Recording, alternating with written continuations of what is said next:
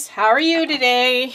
All right, so we are back here to work in our My Year 2017 journal again, and today I want to talk about nature.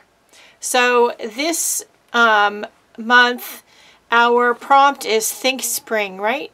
So to me, when you think of the word spring, or when you say the word spring, I think of you know, new, freshly cut green grass, beautiful blooming flowers, bright sunshine, and all of that sort of thing. Abundant nature, right? So here in my studio, I actually have a drawer that's labeled nature. I'm not really kidding. So I'm going to get it here in a minute and I'll be right back. Really, I wanted to adjust the camera and move the table around a little bit. So this is the drawer out of my cabinet behind me that is labeled nature. And you know, it says, actually says tiny shells, dried flowers, nature. And it really is full of dried flowers, sticks and branches. These are some little weird pollen-y seed. I don't know what these are, but they were interesting. So I picked them up when I was out on a walk with my husband, and when I came home I put them in a Ziploc bag and stuck them in my nature drawer, because that's what I do. These are professionally dried dry flowers that I've purchased, and leaves. It's sort of a flower collection. You get them just like this. I think there's some in here with labels on them. These are some dried seed heads, flower heads that I picked up outside of a hospital, actually, when my husband was having some tests done. And yes, he's fine before anybody asks. So the dried flowers are called Real Pressed Wildflowers. The brand is Nature's Pressed. They're out of Utah, and I do think they're still around. Their website is www.naturespressed.com, and I actually have quite a few of these in here because I used to do art with them. I used to glue them onto things, greeting card fronts and things like that, and sell them when I was in the Crafters Cooperative gift shop. So these were something that I've actually had for a while. Sticks and branches, I wasn't kidding. These are some dried tea leaves that I've actually found inside of an antique teapot that I have that I inherited from my grandmother. And when I was moving things around recently, I've had the pot for years. She's been dead for quite a while, but when I was moving the pot around and packing things up, I realized there was something in it, and when I opened it, it had these dried leaves in it. I don't know what they are, but I saved them. I also have things like, these are some slices of seashell, and then I have bags of little mini seashells. So there's all kinds of things in here under the label of nature. Things that I've found, like these dried leaves, things that I've purchased, like the pressed flowers. So whether you I have some dried rose petals down here. I've got skeleton leaves. Maybe you guys have some skeleton leaves still in your stash from the scrapbooking days. They used to be a pretty popular thing to use. So whatever you have, whether it's something that you found out in nature when you've been out on a walk or in your yard, or it's something that you've purchased, I want you to gather those bits together and let me show you one way that you can maybe use them in your journal, and we'll talk about some other ways too. I think for my journal for today, I'm going to use this one. So I'm going to get this ready. I'm going to get out the glue that I'm going to need, because I'm going to need some glue, and I'll be right back. So when you're working with dried natural foliage, you need to be gentle with it. And I could go ahead and put it right into the journal on the page, but I kind of really want something in the background. And I was initially thinking book text, but then I saw this scrap of sheet music sticking out of my bin behind me, and you know, spring is when all the flowers are blooming and the grass is growing, the trees all have green leaves on them, the birds are singing, and I have so many birds around my property. In fact, my husband encourages the birds, he feeds them. So I am going to put some of these on the sheet music, and then we're going to use that in the journal. So I'm going to pop this open. There we go.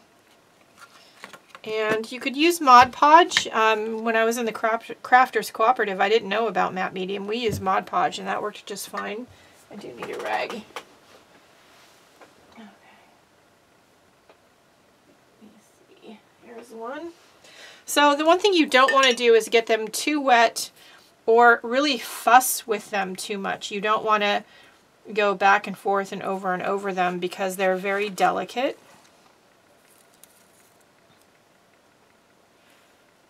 You really just want to treat it very, very, very gently.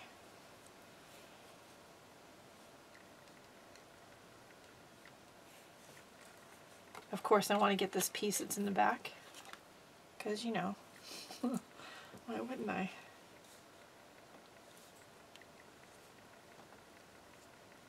A friend of mine who I used to be in the shop with, she was actually the store owner. She used to put these onto, Mod Podge them onto candles, onto the fronts of the candles, and glasses and jars and things. They were very pretty.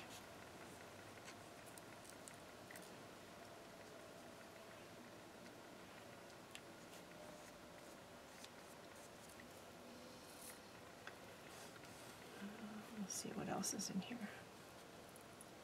So when you buy these little packs of dried flowers, if you buy them, everything that's in here is really coordinated to work together. And I'll give you a close-up here in a minute. I still haven't added any more Mod Podge. Matte medium. Talking about Mod Podge. I want this other pink flower. There we go.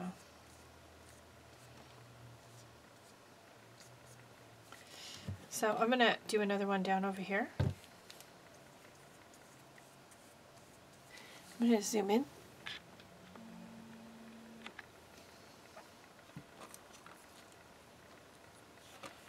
You can definitely do this with natural dried flowers, things that you've found out on your walks or things. You do want to make sure it's dry and that it's not still damp and moist, because it's, you know, you run the chance of it molding or something like that if there's any moisture in it. So you want to dry it out really well.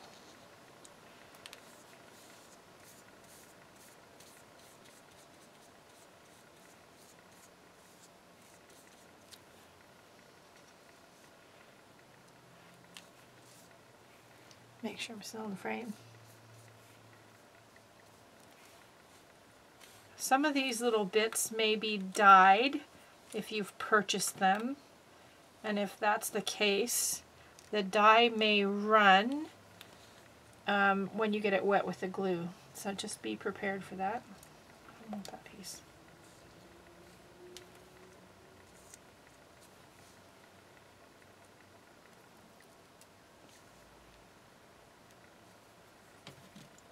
Put a little more glue on top of that.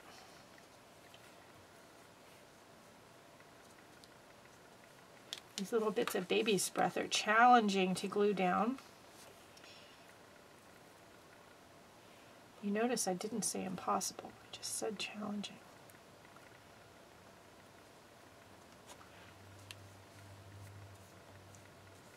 Okay, so give it a good coat on top and bottom, and then let it dry, and then we will be back and we will get them into our journal. All right, there we go. Okay. So we have our two groupings of dried nature on our sheet music, which I love. And usually, you know, some people would want to cut it out properly and tag shape. No. I'm going to just tear them apart. I want to have some torn edges. I want to lose the hard manufactured edge. I'm going to throw this piece away, but anything I tear off that has music on it, I'm going to save for another project, because it's a good little bit of collage paper. I want to leave a little bit of border around the flowers of the sheet music, but not too much. Something like that. So let's do that to the other one.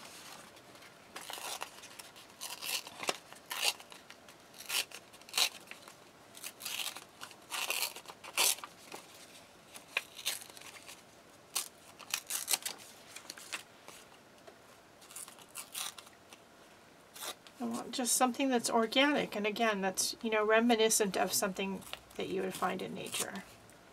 So those are really cool. I have this sheet of 12 by 12 Recollections paper. It's like a corrugated, like cardboard type scrapbooking paper, and it's black, but it's got a craft paper core. So we're gonna just rip a piece off.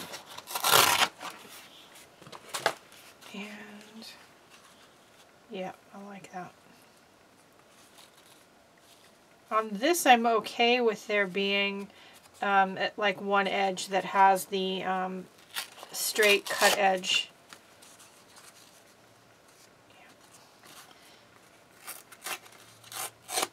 And again, I'm going to save those because I can use those scraps on something else. I like that one for that. So we've got to tear a piece for that one.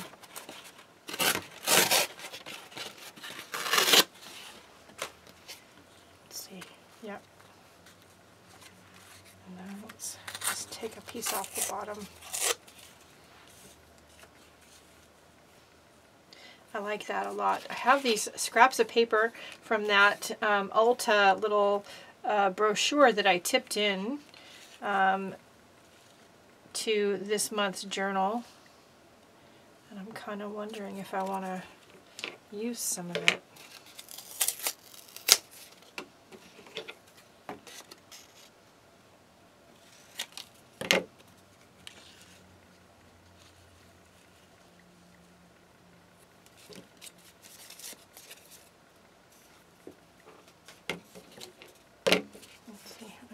This piece better.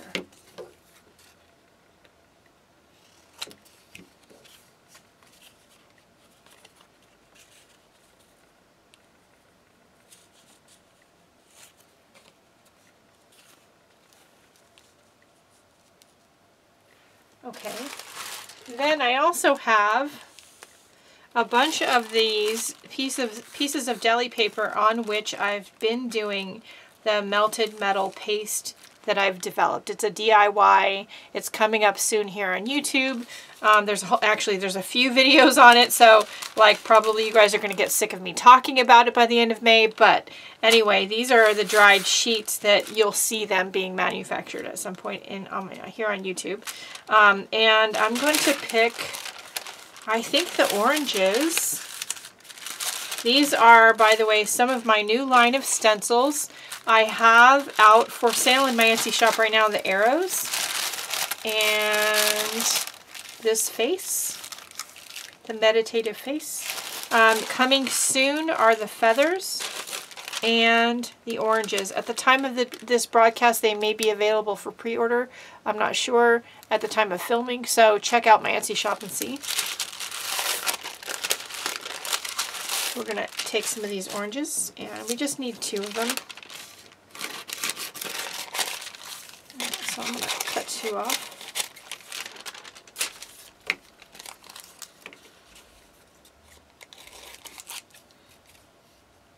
And I'm going to cut around them. I'm going to leave a little bit of an edge. You could cut or you could tear it. I'm not sure why, but I kind of want it cut. So we're going to just go with that impulse. This is a cute little embellishment that you could make using things from nature, things that remind you of springtime, and you could make them for your journal. You could make a few of them and share them with friends who are doing the My Year 2017 program. It would be a fun little swap item. Not that you have to do that, I'm just saying. So I want to tuck this, because doesn't it just like remind you of the sunshine? That's what I think of when I look at that.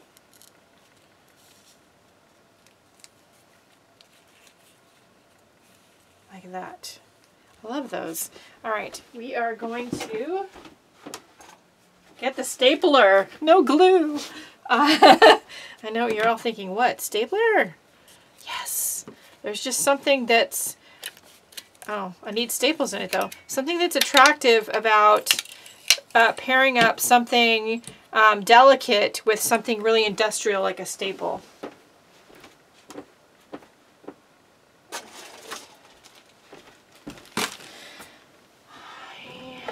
I need something pointy because there's a staple stuck in here.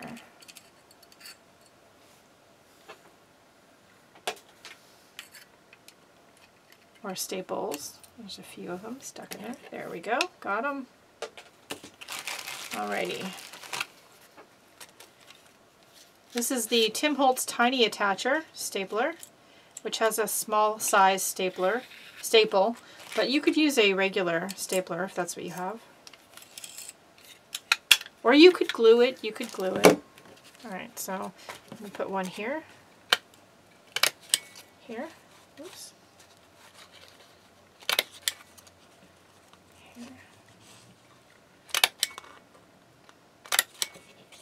You could stitch this too on a machine. That would be interesting.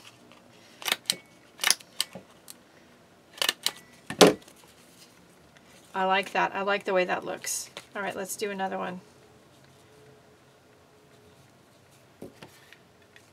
And I know you're thinking black. Black's not evocative of spring. You should use a brighter color. I know somebody's going to say that. You know what? I like black. I love black, and if I was a little younger and wasn't married to a conservative, I'd probably be a goth because I love black and I find the culture fascinating. So that is what you make it. Of course, you could use a brightly colored paper or cardstock in the background. Do what makes you happy. I love this. And now let's put one of these into my journal. Here is my journal as it's shaping up so far, and we're going to put one or more of these in here. I just have to figure out where. I might want to put both of them in here.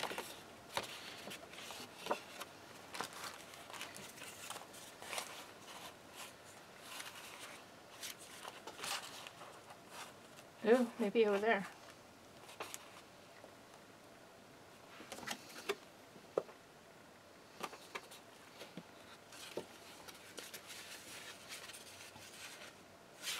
Yeah, I might want to put it in there. Okay, let's get this one in here first. Again, you could glue it down, you could tape it down. I'm going to just staple it some more. I like staples. See, what's behind here? We have that purple dot that I have on that paper towel that I kind of want to save.